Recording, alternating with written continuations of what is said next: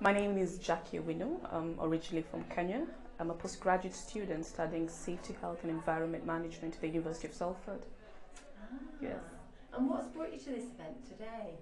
Okay, I'm an engineer by background, but when I started getting passionate about safe working environments, I decided to pursue a career in health and safety and environment management. And during my course, when I was doing it in the University of Salford, I just started falling in love with environmental sustainability.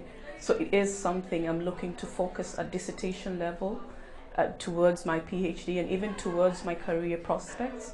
So specifically because of issues around environmental sustainability, issues around the UN Sustainable Goals, focusing towards how do we use our environment more sustainably, how do we have diversity and inclusivity in all of these actions that we're trying to do, is part of the reason why I came, just to see women who have been working in these careers for years and have seen changes in the business, they've seen changes in the structures and in the policies. What do they have to advise us who are sort of a generation change or coming into a generation where probably a base has already been set, but how do we progress women in sciences to move towards UN sustainable goals and towards environmental sustainability as well? Another thing for me is I do intend to have a rural outreach program when I do go back to Kenya, and the rural outreach program is very much focused on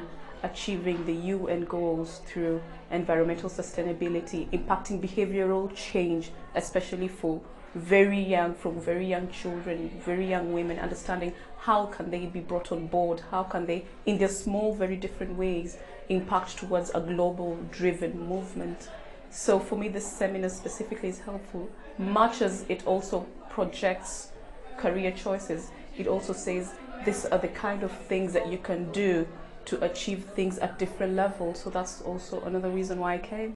So for me, so far the two big things I have taken is one, really about choices, about identifying what impact do you want to bring and having enthusiasm for it, and how to manage yourself also as a woman in the workplace, and also the understanding that we are the ones who need to bring the affirmative action for change, for positive discrimination, for hopefully bringing down the gender pay gap, and just as well also seeing trends of where they see the future in the industry go. That's also very informative because it helps me also make career choices. So it's great to meet you in person if you're coming here for the first time, and to see you again if you had been here last year. So amongst us are people from diverse backgrounds. We have people from academics, emeritus academics, non-academics, professionals from different organizations, including NHS. We have students.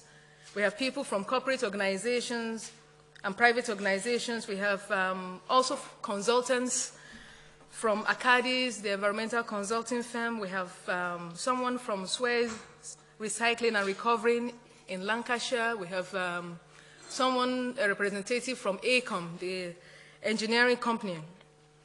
We have we have a few people from Science Hunters, Friends of the Earth.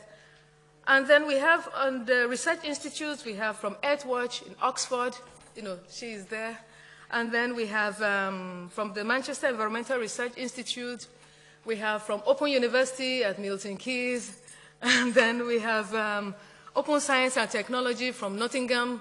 Where are they? Oh, good. And then we have, from the University of Aberdeen, who also, excellent, who also doubles as a member of the Brasilia Research Institute. And then we have representatives from the Institute of Environmental, the Professional Institute of Environmental Management and Assessment. We have SciWEM. IMA have their banner outside. And then we have people from the universities of Bangor. And then we have Coventry. And then we have Open University, I've mentioned it. And then we have the West of England. And then we have from Liverpool. And then we have Salford. Salford is here, I definitely saw them. And then we have from Manchester Metropolitan University.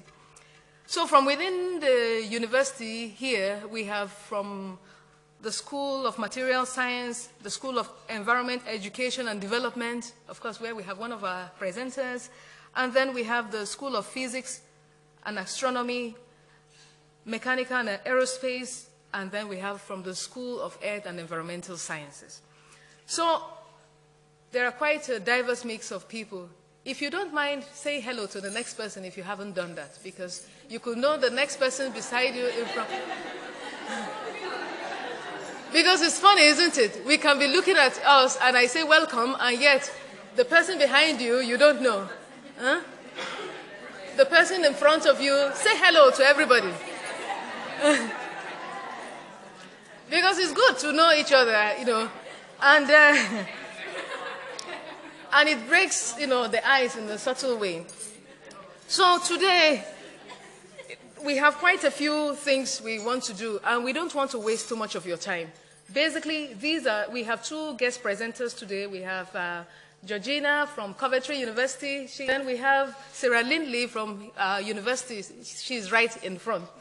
And then their talks will be for 15 minutes, and after 15 minutes, they will have 5 minutes question each. And then we'll have tea and coffee. So it's not only, well, we might be having some drinks too and some snacks after the two presentations. And it's also a time for you to think through what is happening, have a chat with people you've never met before. And after that, we will go into the breakout session. So when Sarah finishes her presentation and questions, I will tell us which rooms we will be going for the breakout sessions after the tea and coffee break. And after that, we will all come over here to have we'll have a recap of all that had gone through in the breakout sessions. It's not possible for one person to be in two sessions at the same time. So the plan is we have people in the rooms who will help us to collate things. And here at the breakout sessions, we have 4 people who will help out in the delivery. We have, in agriculture, what are the drivers for socio-ecological systems? That will be by George. And then we have one on health. Women and children who are vulnerable to environmental changes will be delivered by Anne Webb, who is right in the middle. And then we have who wants to stand on a building site in the rain? Women in industry. That will be delivered by Claire Brown. And then we have another one that has to do with citizen science on the brink of an open science revolution. This will be delivered by Catherine from the Earthwatch Institute, and she is behind. So that is the way we are going to do it. And then we'll all come back here, and then we'll have a closing session. So there will be a summary of everything, pulling things together, and then we close. But one thing I want us to know is the fact that things like this have a reason for happening. Somebody asked that why is it we have women in environmental science? Yes, it's true. Women in environmental science is very important for us to discuss because there are key issues that border on women. Changes, adaptations to environmental challenges actually are difficult in terms of women and children. They are the worst hit. So it's important for us to know that while we are here with our different disciplines, either social science or the core science, arts, we all have a niche, we all have a role, we all have roles to play in the delivery of environmental sciences, in the delivery of or sustaining our environment. So, what are the aims? Here, we hope to, by bringing together people from diverse backgrounds and disciplines, to help to promote inclusiveness or inclusivity, as the CEO of IMA said last week when they had their World Environment Day celebrations on air pollution. So he said he's trying to pull together different groups of people who can see and bring together and think together the issues of environmental science. It's not only within a certain group of people, but within the grassroots as well. So it's to help us to do that, widen participation, and foster interesting discussions. It's very great that we can come here today. We have people, the professors, who is the Dean of Education, the Emeritus, different kind of people, coming here, leaving their core day-to-day jobs to have this kind of discussions. It's not very easy. And for all of us who have, come together, left our research, left our work to have ideas, I hope you find it. So, in the course of doing this, we also put into consideration that this is environmental sustainability. It's important that everybody knows that thinking through is inclusive as well. Thinking through issues are inclusive. And there are a few points I want us to know. Because there are issues on turning promises into action. It says, for women, effective delivery of the sustainable development for 2030 means it has to cut across all sectors to be effective at local, national, regional, and global levels. And as at today, the World Bank reported that inequality within countries, especially with environmental issues, is higher than it was 26 years ago. So all what we are talking about, sustainable development, 2030 agenda, and the 17 Sustainable Development Goals, all these to be achieved, there has to be the inclusiveness of women in the policy issues, in the implementation issues, in the grassroots issues, in the leadership issues. I will stop here on my thoughts, because the main thing is that we are looking to get some of these ideas when we have some discussion. And before I continue, I just want to ask a quick question. And let's see who can think through the answers. How many women make up the STEM workforce in the UK? Is it A, 7.8? Is it B, 15.5, 12.8, and 17? If you know, if you are A, raise up your hand. If you are B, if you are C, if you are D. How many people are A? Okay, B. C. Ah. D. Okay, the answer is C. For those who said C, yes, it's 12.8%. It's not a lot, but maybe gradually through this kind of awareness, people can start getting some interest in STEM. And then what percentage of female undergraduates enroll in science courses according to 2013-14 Higher Education and Skills Agency statistics? A, 35%, B, 40%, C, 45%, D, 60%. For A, who are the people with A? Okay, B. Okay, C. D. Well, the D people are very optimistic. The answer is B, 40%. So, what it means is that still, women are still underrepresented across UK, despite 46% of the UK labor force are representing women. And that means, there's still a significant underrepresentation in the STEM workforce, and the lowest in Europe. So, what is the wider agenda for this workshop? It links with widening participation, relates to communication with diverse groups, and fits into the concept of sustainability, community engagement. And then following our last year's workshop, we had an 8-point agenda, which is on the policy website. I will let you know during the break. I will put it across. Hi, it's great to be here today and to share a little bit of what I've been doing at our research centre, which is the Centre for Agroecology, Water and Resilience at Coventry.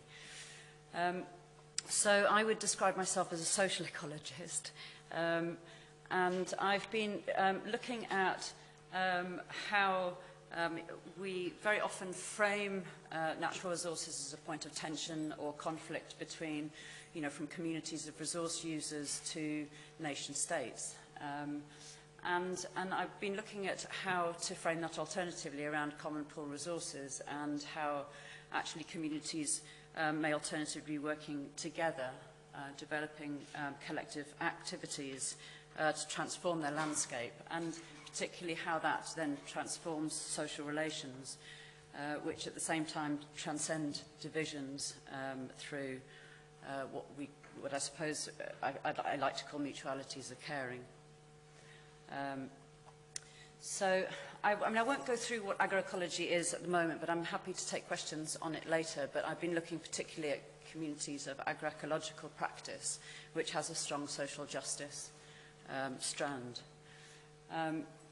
The kind of conditions that often are compounding the tensions that exist in the communities that I've been working with over the last 25 years on the ground are population increases, the different cultural beliefs, which very often lead to kind of moral panics as changing worldviews come into different communities, authoritarian nationalism, which drives political opportunism, corruption and political factionalization, erosion of systems of knowledge and trust around landscape management, resource management, with pressures on natural resources, so deforestation as populations increase, soil erosion and landslides, which also comes as a result of changing land use practices. So we're looking at systems where monocropping is common, and the use of chemical inputs is eroding the soil and leading to declining yields. So this kind of overexploitation, we see a pollution of water resources and rising poverty and social tensions. And I mean, we can think about that as being in far-flung lands, but it's very often closer to home than we like to think. So I think sometimes we think about social division as happening elsewhere, but we know in the UK that all of these things are happening here too. So I was looking at 3 communities across a comparative between communities of agroecological practice in 3 areas of Zimbabwe, all have different agroecological zones. And I was also looking at comparative data across agroecological communities of practice and conventional farmers. So this is a picture of an area called Chikukwa in 1991 before a massive cyclone hit, similar to the cyclone that hit them in March. And that's another issue. So you can see that the landscape is severely denuded by 1991, and the crisis hit, the cyclone hit in 1992. So at that point, after landslides had completely suffocated houses and many people got buried, the community came together and started to look at how they could transform their landscape and start rebuilding and replanting and terracing. And so the picture on the bottom right is now, all of these years later, as a result of community action. So what the community had done in order to transcend the divisions which existed, as well as the precariousness of their landscape and their livelihoods, they started to develop tanks which captured and shared water equally amongst the community from village springs. They dug swales, and these became the terraces. They filled erosion gullies, with indigenous species. They planted woodlots where people could share the resources equally as well. They started to share and recover the seeds that had been lost and to plant village gardens and nurseries. And they started to teach each other through citizen science and collecting species from other districts as well. So as you can see, this from a denuded landscape, this is now a food forest in one of the households, and this is quite common. And they've now increased their agrobiodiversity and livelihoods. So they come together regularly and they share skills, and they've not only transformed their landscape, but they've transformed their knowledge and their access to resources through sharing. Looking at how they've negotiated change, the knowledge recovery through citizen science has been absolutely critical. And so has this idea of blending knowledges, different knowledges that have come from different areas. So rather than seeing migration and inward migration as a threat, they've now seen it as an opportunity to share those knowledges and belief systems to create a more kind of a holistic system. There's obviously a lot of farmer-to-farmer learning which goes on all of the time. They've expanded from a farming focus to look at other issues. So they talk about, you know, it being like peeling an onion. The more of these issues they deal with a farming focus, the more they realize social injustice, inequality in the community, political manipulation, a lot of gender-based violence. So these issues are being dealt with by community groups that have come together. And I think that some of it's very interesting, looking at how their horizons have changed. They've developed new systems. They've developed a system of a culturally kind of discursive form of mindfulness, where they've again blended it with local cultural knowledge. And that's very much driven by and attended by men and women equally. And that's changed relationships and reduced gender-based violence in the community. So I think what I was interested in is how attention to these common pool resources has transformed the way people have then begun to interact with one another on a very human scale. I think what comes out of this idea of collective endeavour at community level is that this idea of transcending the tensions and the political divisions that exist in the heart of every community across Zimbabwe, and the confidence and trust that that's built, particularly around women being able to participate in these processes. There's now a shared sense of collective identity. There's far greater social trust, and this is from the quantitative data, which I compared with conventional farmers. So all of these confidence, shared sense of collective identity, social trust, cooperation, exchange, reciprocity, and a huge difference in tolerance of difference, of political and religious difference, was found between these two sets of farming communities. And that was a trend that was found across the other communities that I also looked at in Zimbabwe as well. So this kind of bonding and this constructing of positive images together, based around the idea of a common future, and forging a belief that one's own welfare is increased through the increased welfare of others, and that came out very strongly. So some of these communities are organic farmers, some of them are permaculture farmers, others work in different sorts of agroforestry. So you see this idea of people coming together with this idea of mutualities of caring. And the idea that people connecting across social and political divides, united instead around their commitment to restore and protect their shared landscape, and how they farm, save and share with one another. Thank you.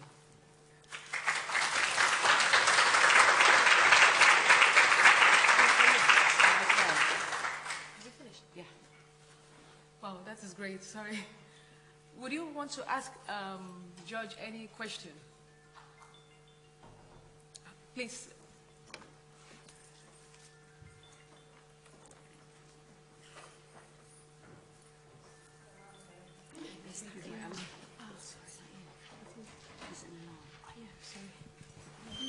May I ask, what's your opinion about the impact that charities have in these communities when there is a disaster like the one you have shown? You show that the community itself can rebuild new structures and empower themselves. Yeah. What's the impact of the outsiders coming in with money and wish to help, but may or may not help? I mean, I think the difference across the communities that I looked at is quite stark. I mean, this community is extremely remote, and it's on the Mozambican border, and there's not much, there's not many NGOs. So this community set up its own organisation, so its own CSO. I mean, I think the involvement of charities can be quite destabilising, quite demoralising, but I think there's also a recognition that in time of extreme weather events, like the one in March, that this community was totally cut off. And I think that I think it's an interesting question. I mean, we're about to undertake a piece of research now across a number of different research centres and go back to this community after the March cyclone, because the parallel between what happened in 1992 and after all of these years of establishing agroecological systems, we want to now look at, did those agroecological systems, were they able to sustain? Did they sink water? Or did they get equally washed away? How did they cope in those extreme environment, in that extreme event? So we'll be able to look more closely at that. And then the other communities around have had more charitable, I would call them interventions. So what a lot of organisations tend to do is support farmers by supplying them with more fertiliser and more pesticide, and so we find that frustrating, because obviously it creates a tension in the community.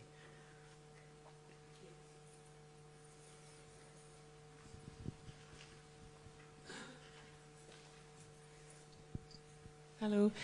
I'm just wondering about the government support to for these schemes. You know, when you're talking about corruption and things, do they just let them kind of get on with it, or how is that working out? The political divisions at the heart of the state are part of the manipulation within each community. So the social division within each community is related to who gets access to seed and who gets access to fertiliser. So the Department of Agriculture will deliver fertiliser and seed, often too late for the planting season, but nonetheless it arrives. But the communities have to put people have to put their name on a list to access those resources, and whether they get knocked off the list or whether they receive those inputs very often relates to which political party they belong to. So that creates huge divisions. So one of the things that I looked at was how the communities of practice have actually been able to be more autonomous from political structures by sharing seeds amongst each other. And sharing open pollinated varieties rather than depending on hybrid seed from government. And that has allowed them to be able to express themselves, not openly, because that would be dangerous for them, but their production is no longer inhibited by which political party they belong to, because they're now sharing. So even if you're a ZANU-PF supporter, your passion would be so much for your open pollinated varieties and sharing those that they'd be sharing them with a neighbour who got knocked off the list because they're an opposition supporter. So that's what I mean by transcending divisions. I think for now we are going to stop, and we are going to meet with George during the breakout sessions and during tea or coffee break. But could we give George a round of applause for our presentation? Thank you.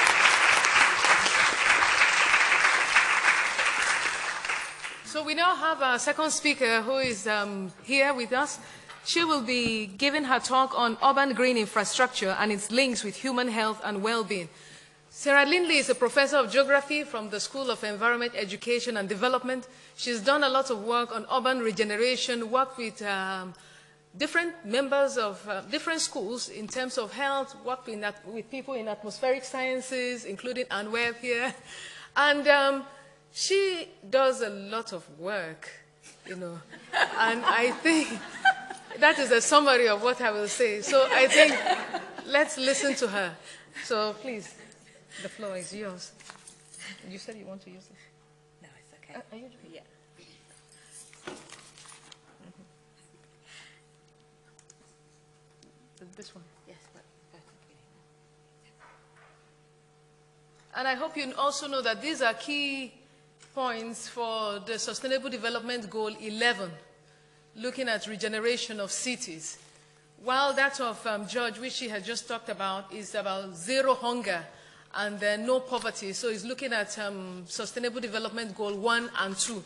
And even there is some element of climate change, which is Sustainable Development Goal 13.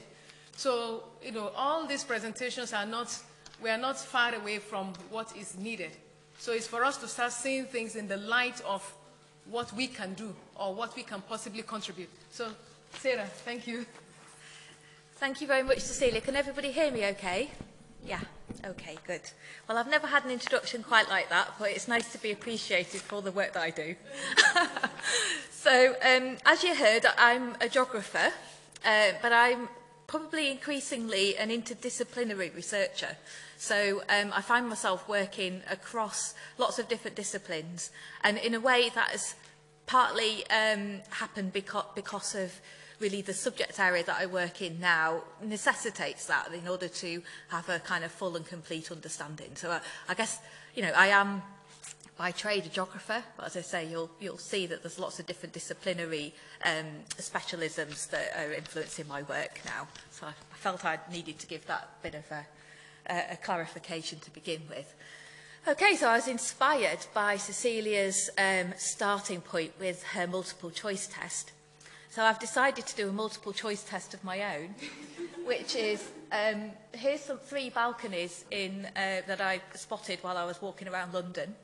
So if we've got at the top A and the middle B and the bottom C, in terms of preferences, what would we prefer? Does anybody prefer A?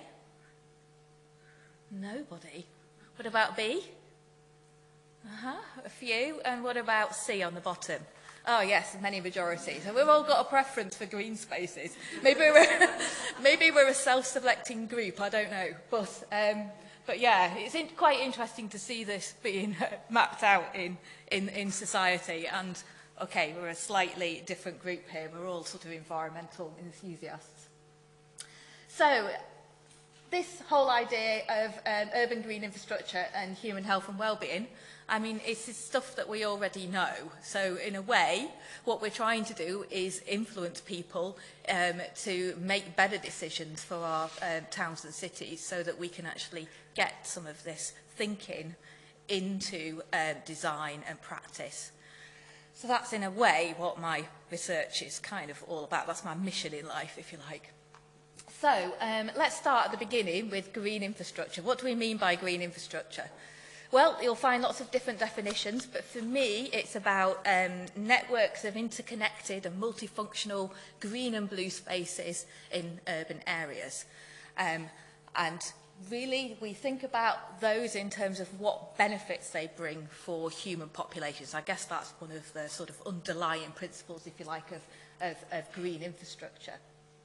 And those sorts of influences, then, they come from lots of different elements of green infrastructure, whether this is green roofs, street trees, urban forests, canals, rivers, and so on. So all these different components together we think about as the green infrastructure. And they influence health and well-being in many different ways. So they can be quite direct and very local scale, or they can be very indirect and over neighbourhoods and whole cities. So we can think about them being environmental and social as well. So environmental might be to do with reducing hazards. I'll get into that in a minute. I'm getting on to my next slide. So they can be about reducing hazards, but it can also be about influencing behaviour as well. So these kind of social determinants of health. And they operate at the scale of, say, of cities and neighbourhoods, but also at the body scale as well. So how much green spaces actually influence our human microbiome. So all these different interrelated influences. So that's a little bit of context about green infrastructure and kind of what we mean by that. It's a busy slide, I'm not going to go through all of it, but quite recently I did a review with some colleagues in geography and also in public health in Salford, looking at physical health and nature connections.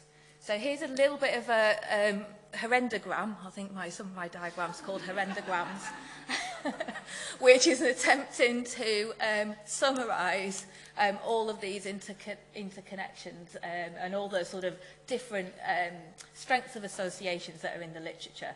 So I just want to kind of highlight three things from this slide, really. One of them is about the environmental pathways, which obviously is of interest to many people in the room.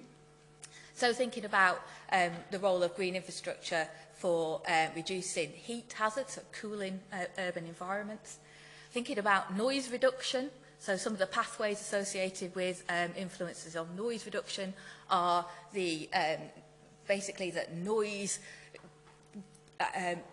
causes us to have a flight or fight kind of reaction. So by going into peaceful and quiet environments, it takes away that fight or flight necessity. And then we have a whole range of things to do with improved air quality. Now, that's complicated, so I'm not going to get into too much detail with the air quality. I know that there are different views on air quality and green space. But, as I say, these environmental elements are really important. We also have the social influences and change in behaviour, so that whether this is inspiring people to go out and exercise more, therefore reducing physical activity, increasing physical activity and reducing obesity, but also the ability to kind of influence our mood as well. So these are all related to physical influences on the body systems that are in the literature, but of course we can't kind of disconnect this completely from mental health as well. So these things are very strongly interconnected. But what I want to talk about mainly is a research project that I've been leading for the last 3 years, which is about trying to understand all these kind of benefits from the perspective of an ageing population and older adults in particular. So this is a project that's funded by the Natural Environment Research Council and also the Arts and Humanities Research Council and the Economic and Social Research Council. Lots of research councils. It's got 12 investigators and 3 of the Greater Manchester universities as well. So it's entirely done within Greater Manchester, which is actually really exciting. So it's about understanding the benefits and values of urban green infrastructure to older people and how green infrastructure attributes and interventions can best support healthy ageing in urban areas. So it's important because here's some population pyramids that show really what the issues are with an ageing population. So in 50 years' time, there will be an extra 8.6 million people who will be over 65.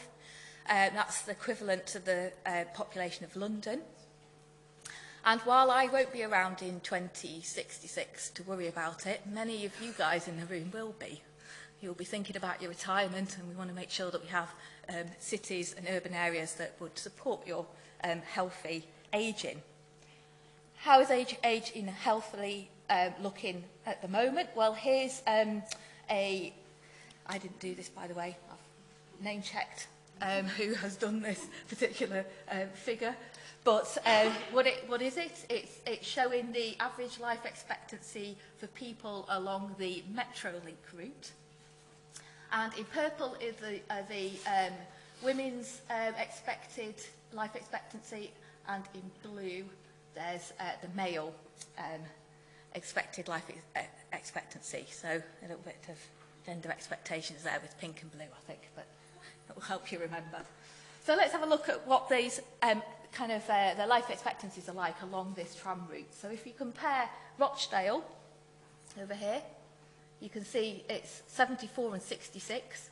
And then if we look at Altrincham, 81 and 75. So a huge, huge difference in life expectancy. So healthy ageing is something that's geographically very different across the city.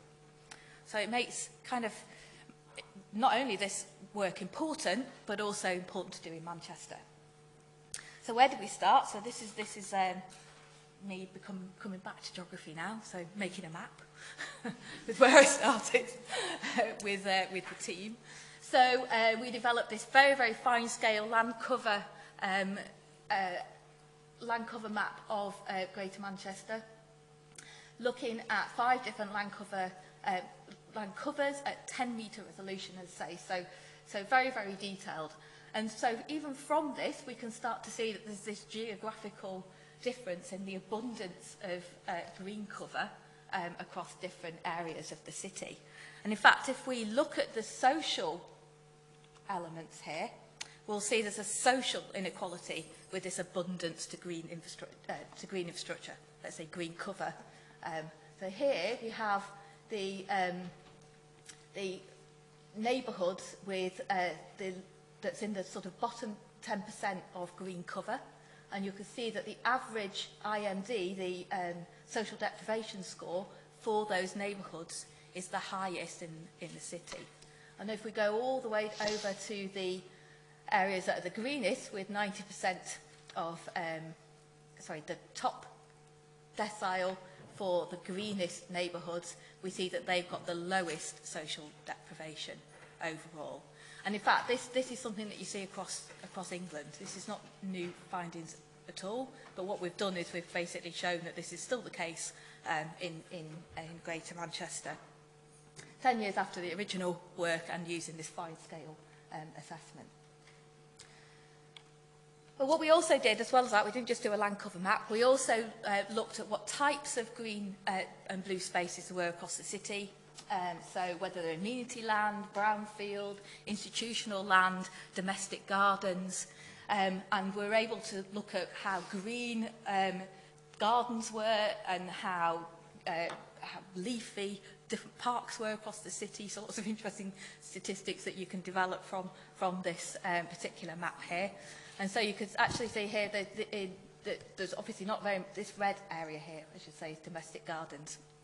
So not many domestic gardens up in the north of Trafford. This is Trafford Borough, but many more in the south here. So much greener gardens as well, larger gardens and greener gardens across this one local authority in Greater Manchester. So what we wanted to do was to test health associations with this map and all of the green infrastructure metrics, so to do with connectivity, type of green infrastructure, patch sizes and so on. And we characterised neighbourhoods in terms of income and age profiles, and then looked at the statistical associations with some of these metrics of green infrastructure. So what I'm going to do is, rather than talk about all of these different, there was 9 neighbourhoods in total, but rather than talk about all 9 of them, I'm just going to focus on the older high income and the older low income to show you the associations that we found there. So, what did we find? We found that local health status links to a range of green infrastructure metrics. So not just the quantity that I was talking about earlier on, not just the amount of green space, but also the quality of that green space and also how close people are to that green space. So here is for the richest, older areas, here are some of the associations that we found. So the size of the text is the strength of the association, by the way. So let me just highlight a few things in here. We saw strong associations with the healthier neighbourhoods where there were larger patch sizes of green spaces, where there was more diverse green spaces, and also where there was general greenery in the urban environment as well, things like street trees. And then when we looked at the poorest older areas, we found only one statistical association, and that was the proximity to an access point to a green space. So people living within 300 metres to an access point to a green space had this positive association with health, so they tended to be healthier if they had that option. So this is really exciting because, oops, I'm going backwards. This is really exciting because it links really nicely with a Natural England ANCS standard.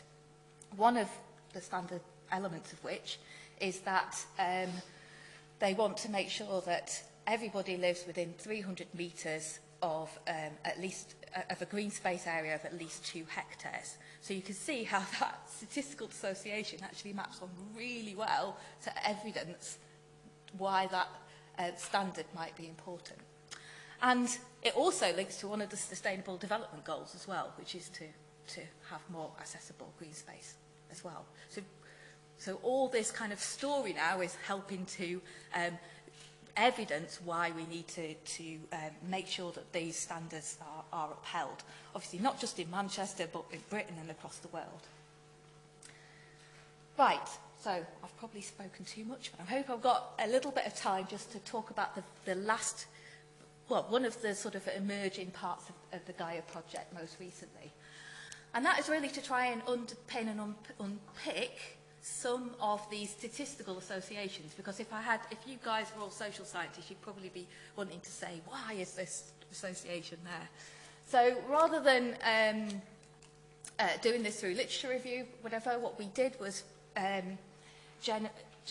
develop a non-monetary valuation methodology which was co-produced and co-researched with older adults across the city to ask older people themselves what do they value about urban green and blue space for health and well-being. So the last part of my presentation then is going to talk a bit about what we found from that study so far, but it is ongoing. So what's this kind of another complicated photograph that I've got up here now? So what's this showing? Well, what it's showing is something called a Q sort, a Q methodology. And this is, there's 40 statements in here that all are associated with the evidence of the benefits of green and blue spaces. And what that's been mapped onto are 10 dimensions of human well-being. And what we did was we asked people to organise those statements into things that they agreed with and things that they disagreed with, and then working through with that into what they agreed with most and what they disagreed with most. Okay, so that in a nutshell is what that methodology is doing. And there's some factor analysis that goes on in order to analyse that data. I should say also there were interviews after this, but I'm not going to talk about the interviews, I'm just going to talk about statistical work. So the statistical work that went on behind the scenes was then to say, from all that, the 80 people that completed this exercise, what did they sort of generally tend to agree with and disagree with? And we're linking that to particular groups of people, or you can think about this as particular values that people have got about their blue and green space in cities, here in the city, in fact. So what were the 5 groups? Well, the first and the most dominant group was a group that basically said the world is a wonderful place. And the urban green and blue spaces are opportunities to experience the natural world. And interestingly, considering this is an older adult group, they disagreed with the idea that uneven ground in green spaces and by trees make it difficult for me to get around. Now, quite often people use this as a reason for getting rid of street trees because people can't get around them and older people might fall. But these older people were saying that's what they strongly disagreed with within these statements. So that's a really important group that we had. Second group was saying that we value urban green and blue spaces for social interaction, and it's part of our social life. So it makes part of a place and community and giving these opportunities for participation. The third one was about urban green and blue spaces being places of activity, exhilaration and surprise. So the thrill of being outdoors, being active outdoors, and the opportunity to do adventurous things and unfamiliar activities. And this particular group was obviously wanting to play in the outdoor world, and they definitely disagreed with the statement that working in green spaces gives me a sense of independence. So they were an independent group that wanted to thrill seek, if you like, in blue and green spaces. They contrast really nicely with this fourth group, who basically value urban blue and green spaces for peaceful, restorative and evocative reasons. So giving a feeling of inner peace, evoking memories of people and events who have shaped who they are, and also connecting to the past and also to the people who will come after me. So that really kind of rich ideas in there.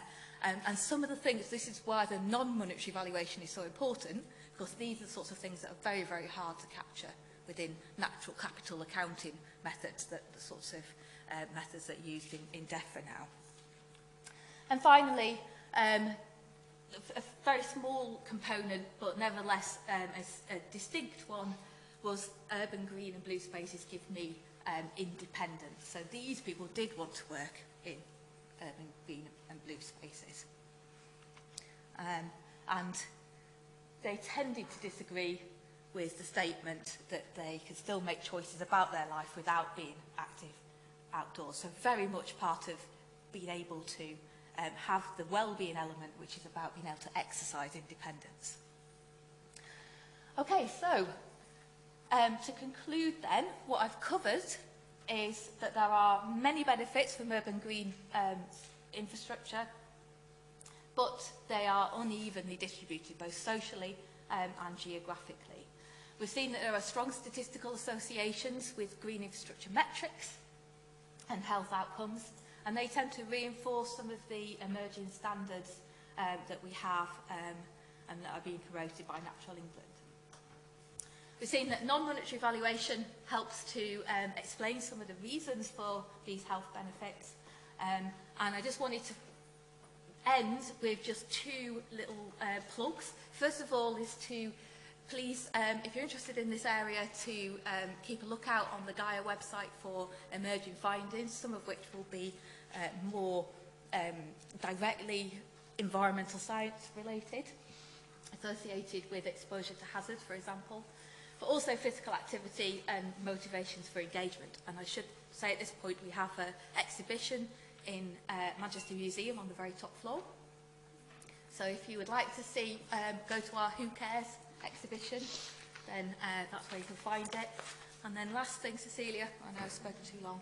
Last thing is, I wouldn't normally name check a book, but it's weirdly, the green infrastructure gods are smiling on me because Biodiversity and Health in the Face of Climate Change is out today.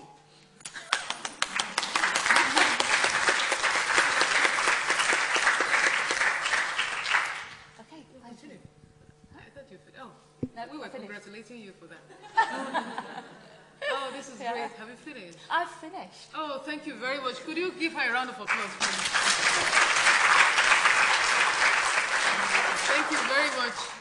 And I think we are just on time for the breakout session. But before that, we have our tea or drinks or snacks, whatever it is we have outside.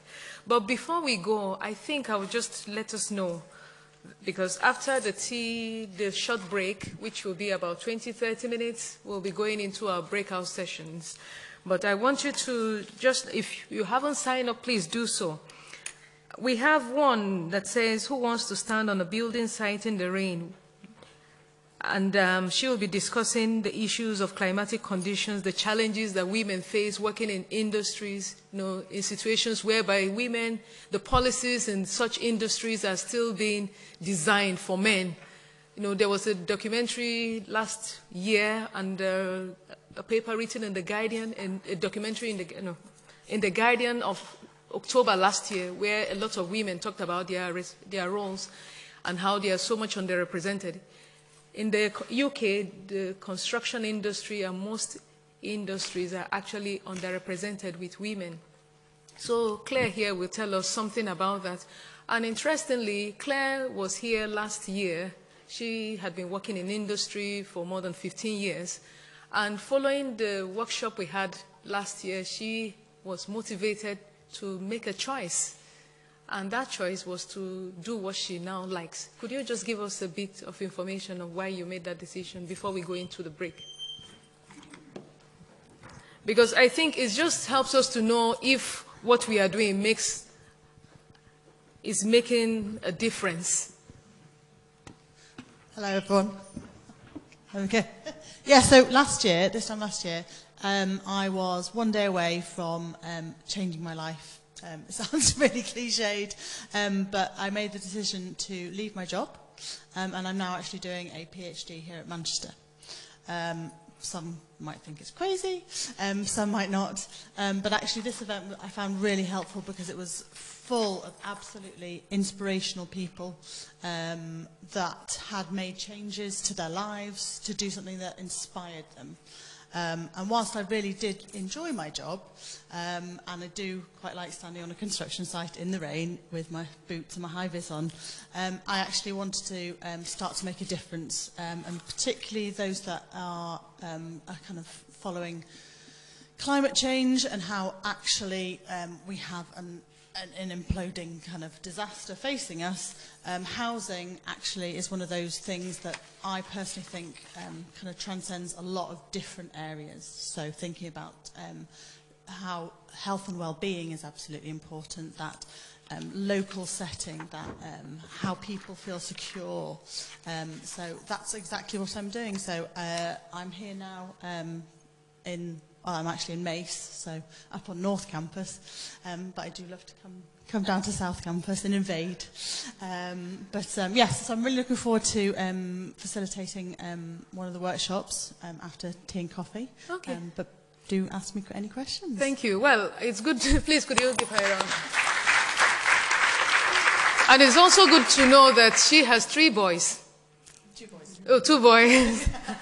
And they are quite a handful, and she still has the ability to make a decision. And she's been working. She is a chartered environmentalist and has been working as an environmental professional for more than 15 years in public and private organizations. And also, so you can chat with her later. And then we have, so she will be talking about that. Thank you, please.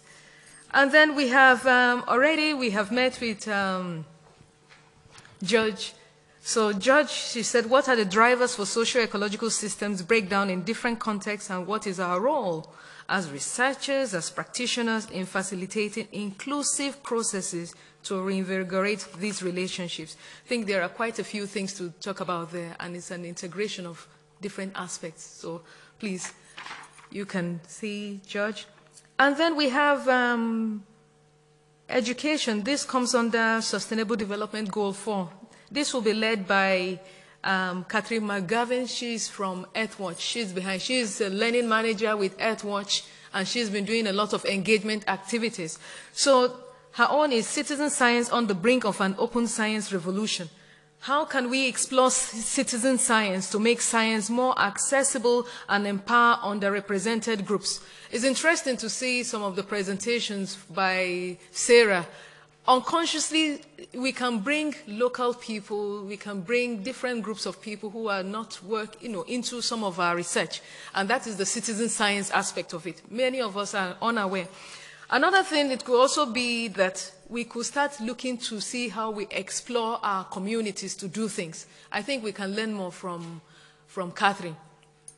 And then we have the 4th one, which is the health. This one is covering for Sustainable Development Goal 3.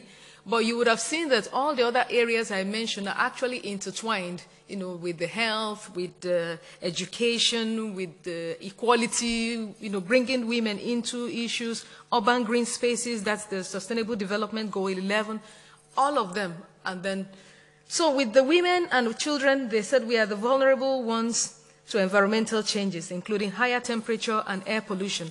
How can we educate women? What can we do, especially in disadvantaged communities, to protect their health? I want to let you know that when June 5th, we were celebrating the World Environment Day, and the focus was on air pollution.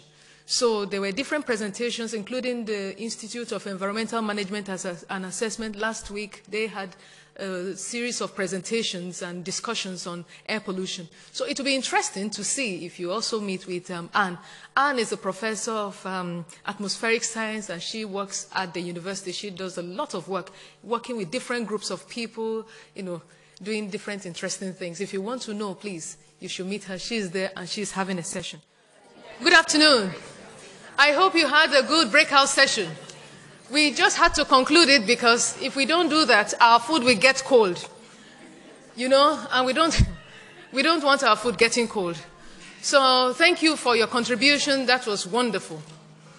And before we come to the session, I'll just mention this before I forget.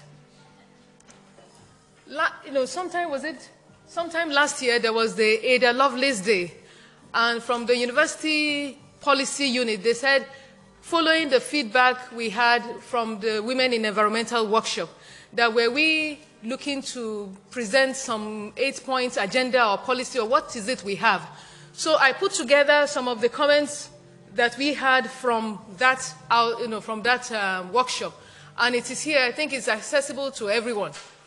So if you want to know what we had discussed last year, please have a look on the website. So it's at the University of Manchester Policy blogs. And if you put Cecilia, you are likely to find that what we had discussed, and it will give you a bit of an overview where we are and where we are looking to go.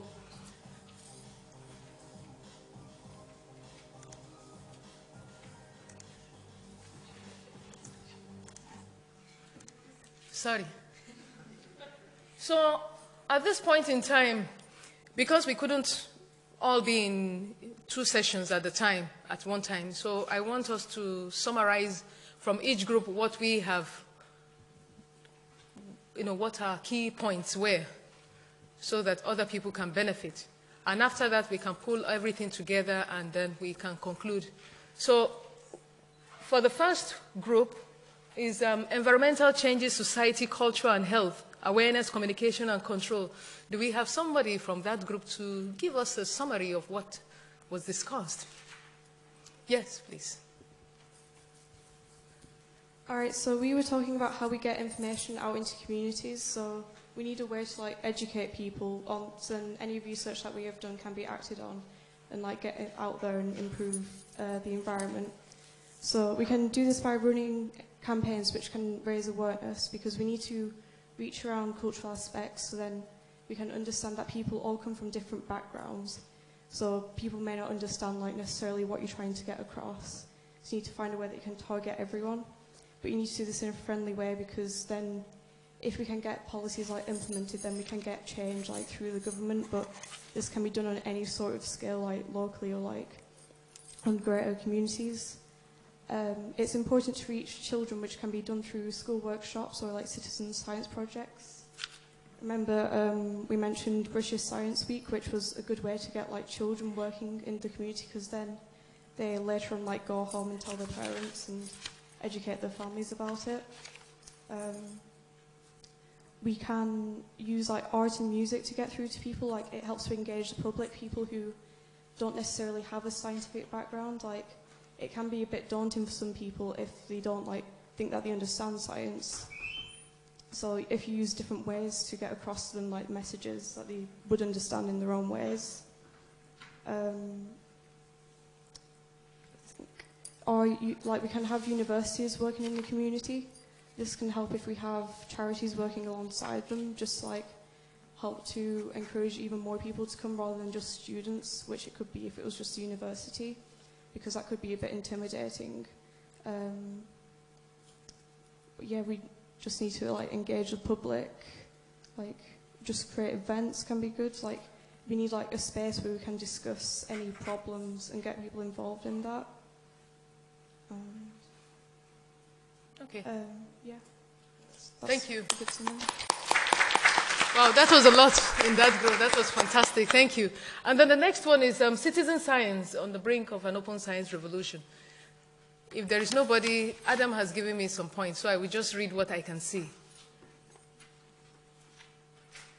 Citizen science is about engaging the public in scientific research, and it first appeared 2,000 years ago for those of us who do not know, and it comes under different names, and is used by government, environmental agencies, and is part of the EU Horizon 2020 program, the United Nations Environment Program, and Global Citizen Science Partnership.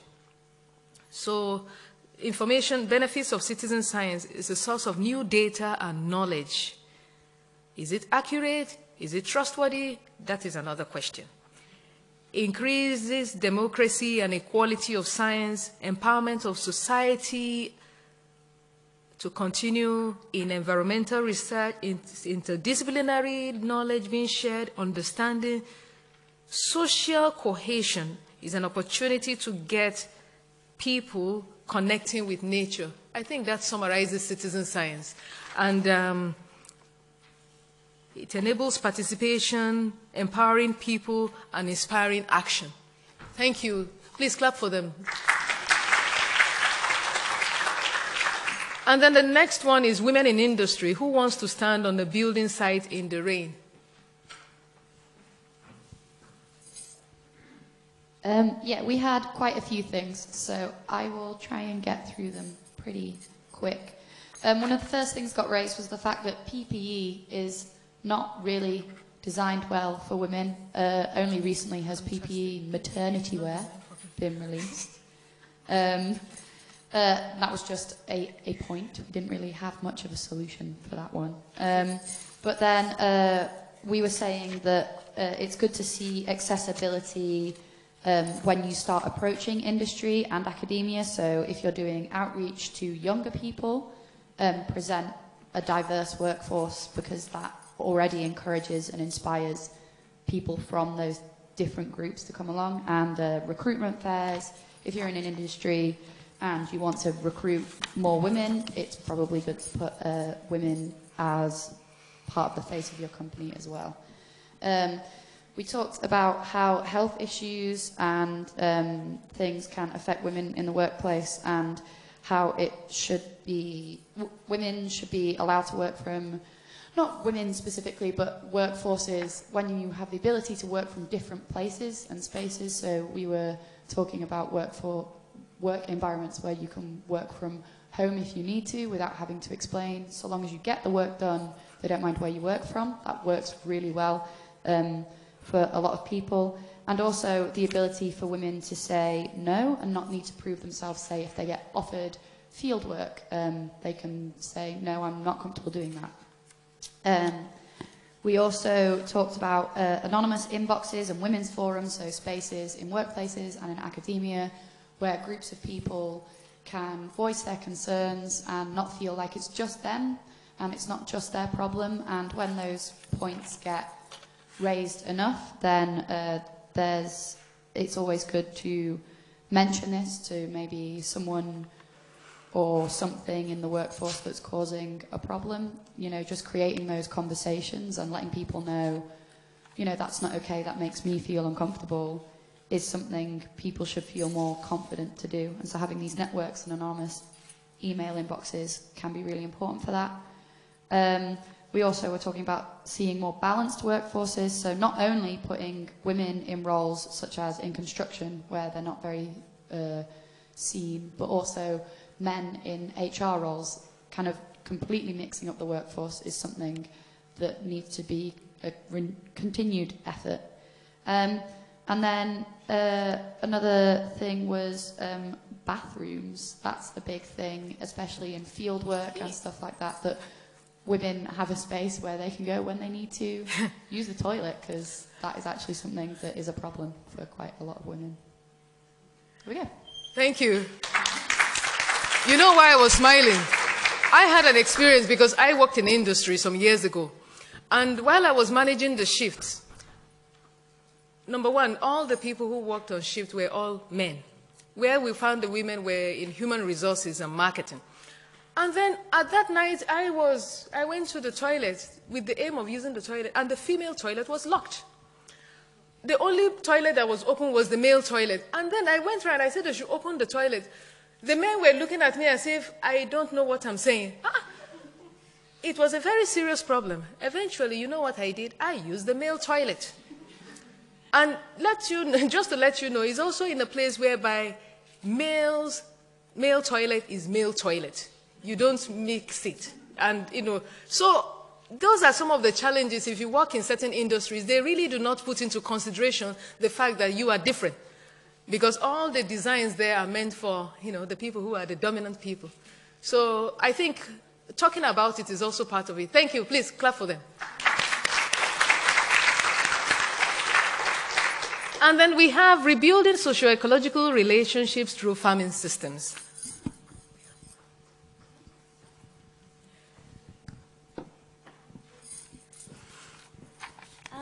Yeah, so our conversation kept coming back to the question of what is the role of researchers in this issue. And we found that we need to find scientific solutions and deliver science, but in a way which is in the context of community needs and what is practical for those farmers. And we thought that this could be through the use of committees, and this also connects to citizen science as well. We found that there might not be an easy, simple answer to these research questions. But that's why it's really important to rebuild the relationships between researchers and farming practitioners and give farmers respect and vice versa. Our final thought was this could be solved through the use of long-term ecological research, and that's highly valuable because these long-term relationships are built and they build trust between the researchers and the farmers, and this helps them to put into practice the science that we find out. So thank you. So that is bringing us towards the end of our workshop. I want to thank everybody who has come, left their houses in spite of the rain, in spite of the conditions. It's June and yet we're having this kind of weather. So it was good for you to have come. So please, let's give ourselves a round of applause. I also want to thank the facilitators, the presenters. I would like to thank George McAllister, who came from Coventry and who also assisted with the facilitation.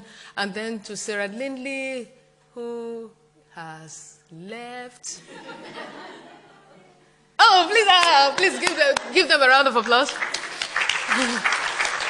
And then I would like to thank Catherine McGavin from Earthwatch, who came all the way from Oxford. Please give her a round of applause. And then I would like to thank Professor Webb, who has been supportive all through. She was here last year, she supported us, and she's one of the key people who helped in organizing this event. So please, can we give her a round of applause? And we thank Claire for her work. She was here last year, and she's a testimony to things that can be positive, that in other words, we need to be positive with things and to see how we can manage our situations. We don't shy away from things, but actually face it with the way it should be, in optimism. So we give her a hand of applause. And then I want to thank the assistants who were here doing the tweeting, organizing things in different directions. You were wonderful, and you're still wonderful. Please give them a round of applause. And I want to thank somebody here whom I had met at the Royal Geographical Society, and it was wonderful for me to be able to speak with him. And he is representing the men in science and all the men, and he's here with Moira, his wife. He is an emeritus professor at the School of Earth and School of Environment, Education and Development. And I have cited some of his books. So please give him a round of applause with Moira.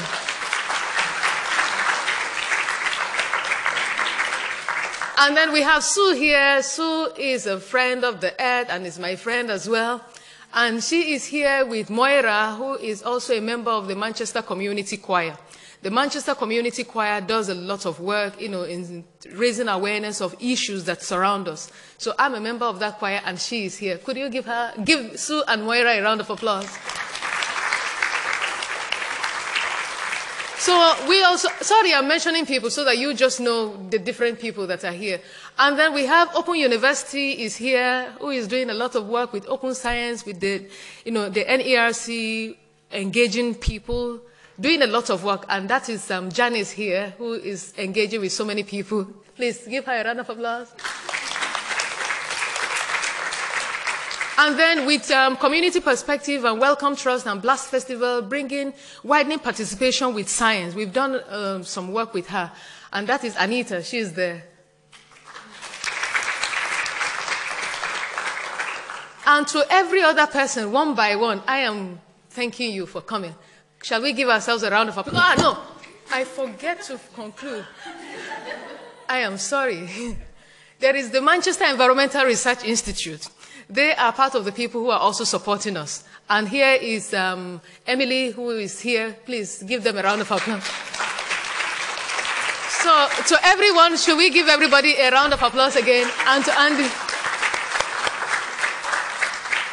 So from what we have learned today, I think there are things we can take home. And that is communication, engagement. Also, is the fact that science, social science, the arts, they are not devolved from each other. I'm an environmental scientist. I could also be an environmental social scientist if the circumstance warrants it, in order we can work together to bring out something cogent. Majority of what we had listened to today, you could see that maybe a social science or integrated science. These are integrated environmental disciplines. And I would like us to take home that kind of thinking, that what we are doing, let us see it in the context, in the wider context, because that is what is going to bring about richness in our work. We have also learned that there are different means of communication. Engage with charities, engage with members of the public. You can't make a change in a silo. You have to make a change by reaching out to people, and we have learned about that one. The construction, we said our voices need to be heard. There are things where, in the different workforce, we need to be able to make a decision, not in an aggressive way, but say things that need to be said. Sorry, somebody wants to say something. Yeah, no, just something in terms of representation. Uh-huh. It was something I forgot to mention. Please. I think it's really relevant to bring up here Uh-huh. in a group like this. Is there is STEM ambassadors, and that is you. So long as you work in STEM, you sign up for that, and you only have to commit to doing 1 day a year, but you basically go out into the community and educate people about STEM issues. And if everyone here signed up, that, I don't know how many people are in attendance, that is a lot of singular days Okay. where we have people talking about STEM. Thank you. Thank you very much. Another thing I wanted us to know, within a university, and as a university, Anne can tell us very much about that. We have different ways of reaching out to the local community in order to be able to bring people into university, especially in communities where there are not many people going to school, in disadvantaged communities, in, low-income communities. So there are certain schools within the university that have signed up. It's called the Manchester Distance Access Scheme. To let you know that even as we speak, even if it's an opportunity that is offered, only 32% of girls or women sign up for that scheme. So there are still a lot of things that are not so quite right. So we need to be able to reach out to people. And finally, when we talk about sustainable development goals, is a lot is happening. We can only do one thing at a time within the scope where we are. We had mentioned today the different things, the different presentations, the different sessions we had gone to. They are all related to the sustainable development goals in looking to achieve it.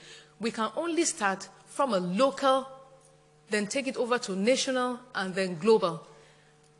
Gradually, like this, we are able to do something. The goal 1 I mentioned goal 1 was related to poverty, and then goal 2, hunger, no hunger, and then goal 3 is about health, which you listen to, and you see that in different presentations there was reference to health, there was reference to sustaining the situation, there was reference to communication.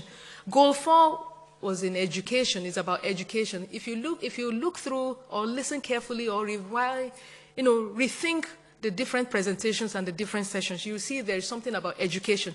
There is the formal education and there is also the informal education.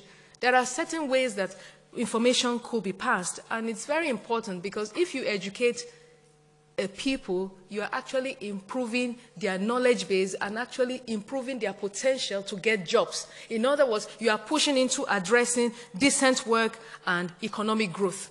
So these are all intertwined. And then we have goal 11, which is about reducing inequalities for sustained cities. And Sarah was able to tell us about the potential of what could happen over a few years from now.